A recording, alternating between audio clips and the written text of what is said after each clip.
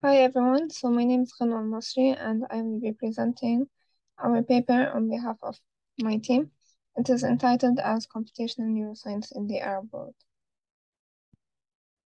So starting off with the facts, first, we know that globally the computational neuroscience field is flourishing.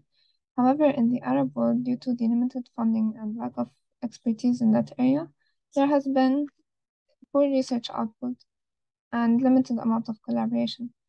Therefore, we decided to come up with an initiative called Arabs in Neuroscience in order to help bridge this gap and encourage collaboration and increase the research output as well in that field. So this is the logo or brand that we came up with. So as you can see, the red, green, white, and black represent the common colors that are found among the flags in the Arab world.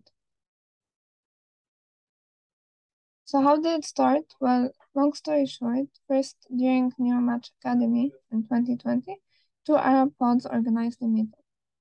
Long story short, eventually more people came to know each other and they decided on collaborating. So eventually we came up with this initiative.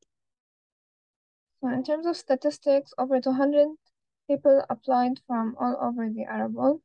We enrolled 23 applicants from 9 Arab countries, with having like a female representation of 65.9%. So among these nationalities, for example, we have Lebanon, Saudi Arabia, Egypt, and so on. As I mentioned, we included all of the Arab regions within this initiative, having a majority for Egyptians.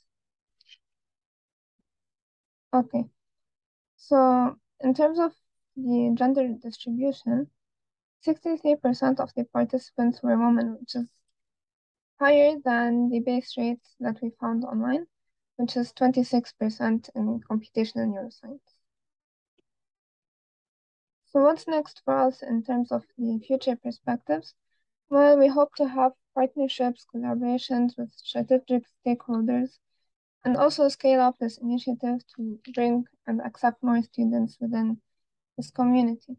And finally, to wrap it up, we would like to also thank our sponsor, International Brain Research Organization, for believing in our initiative, and also for Neuromatch Academy for helping us get introduced to each other. Thank you, everyone.